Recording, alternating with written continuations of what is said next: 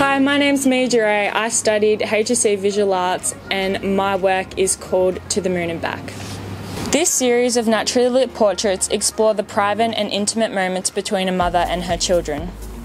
My inspiration for this work has primarily come from my own mother and the admiration I have for her and the life she has created for our family. The intention behind this work is to express the raw essence of motherhood.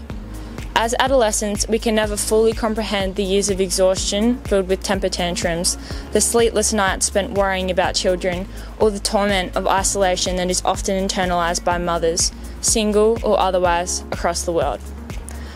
My work signifies the sacrifice of motherhood and those candid moments, the quiet and beautiful, challenging and lonely. The moments that no amount of preparation can foreshadow, and hopefully, in some small way, challenge the unrealistic supermom phenomena perpetuated within society today. Ultimately, motherhood will change a woman's life forever.